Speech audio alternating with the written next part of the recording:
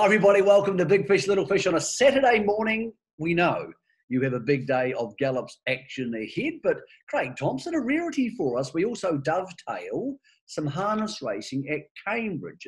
11 races, we kick off at 4:18, so there'll be galloping action from both sides of the Tasman coming in. I don't mind the idea, particularly for those who can be on track for their big Oktoberfest.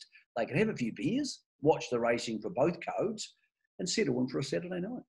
Well, it's a great card today, Michael, regarding the gallops options. And if you're in the Cambridge region, you can get down there and you can settle down and watch the Australian racing, the local action from here, and also then dovetail into a twilight meeting at Cambridge. I mean, they're not the best horses, Michael, but they've got an 11-race program. It's a short, sharp program. And, yeah, it's a nice, you can have a meal later in the night. I think Cambridge are trying something different. I'm always in favour of trying something new, whether it works or not.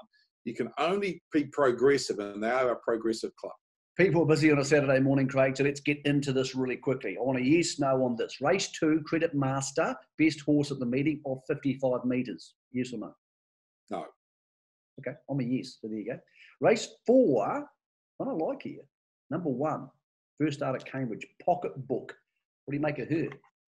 Yeah, I think I thought her work's been good. I've got a little of a problem that she was a late scratching at Auckland last week, and I haven't been able to get to the bottom of whether there was just a small niggly problem with her. I thought her trial was excellent. She's got barrier 1 and a pretty handy old field there, but I couldn't disagree with you, Michael. If she's got through that trial a fortnight ago okay, and she's fit and ready to go, I think she's got a good chance from an inside draw. And I think the best pacer here is race 6, Some Do. Look, has been only okay this season, but I thought the best version of Some Do could win this race.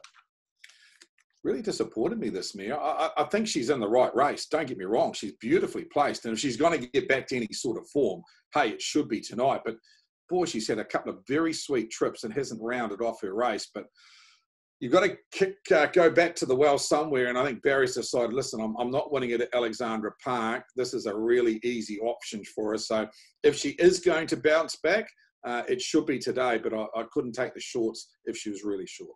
Okay, the other 3 I'm chucking at people for tonight, Craig. What have you got for the punters who want to just multi-up or find something to play with on a Saturday evening, Saturday afternoon into Saturday evening? I'll chuck out a couple that I think will be nice each-way prices, and they're not good things, but they will be horses that I've been following at the trials and think that they could go well today. Race 5, last horse in the book, 13, King Otter. And he's trained by Graham Rogerson. He's actually a half-brother to Tintin in America from an awful long time ago that Jeff Small trained. I really like the way he's trialled the last 2 or 3 weeks. He has to overcome a shocking draw in a very nice race. But race 5, number 13, King Otter, one to mark down. If he doesn't win today, he's worth following. And a horse that trialled at Franklin on Saturday, and I thought it trialled really nicely, a horse called Lionel Messi. It's got barrier 1. I think it's got great gate speed. I map it as a leader in not an overly strong field. I think it's a left-handed horse, Michael. It's been tried at Alexandra Park, and I think this will be its day. Race 3, number 1, Lionel Messi to kick a goal. I see what you've done there. Cambridge kicks off at 4:18 this afternoon. Enjoy your afternoon on the pump. Whatever code you're punting on, punt responsibly.